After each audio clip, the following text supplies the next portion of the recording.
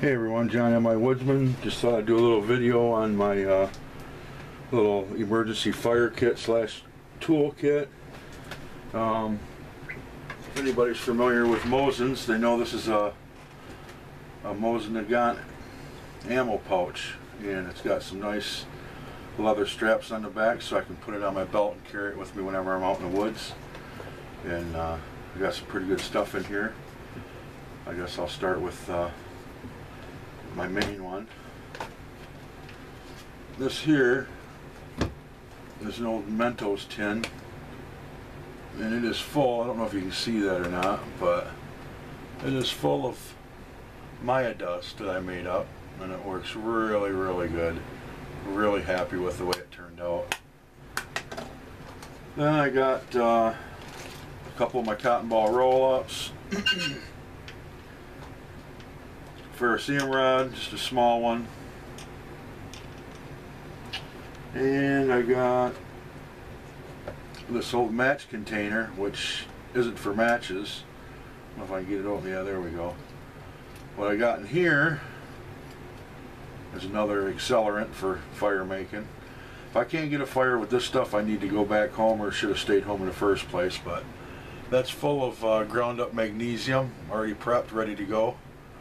So this works pretty good. It keeps it nice and dry. Not that it would matter, because the stuff would probably burn when it's wet. It burns so good, so hot, so fast. So I thought, because I'm not a big match person, so I thought that would be a good storage container for that. Then I got in here, I got a one of those little pill bottle outfits. What I did with that, it's filled with I already shredded up the jute twine, so it's all I gotta do is pull it out of there and fluff it back up. It's already been fluffed once, and I packed it in there. I got quite a little bundle in there actually, a nice little bird's nest. Then I got a razor blade, got a can opener on that side. That's that side. So that ought to be able to get me some fire. Over here I got some more jute twine if I need to bust some more up.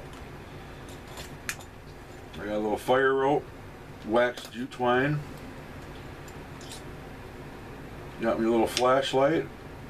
I think it works. Yep. A little light's better than no light, right? Got me a little bit of cordage, some bank line. This is actually like a carpenter's string because it's not tarred. Got me a little multi, kind of like a imitation Swiss Army knife. Got me a little miniature pry bar, which works good for straight head screws.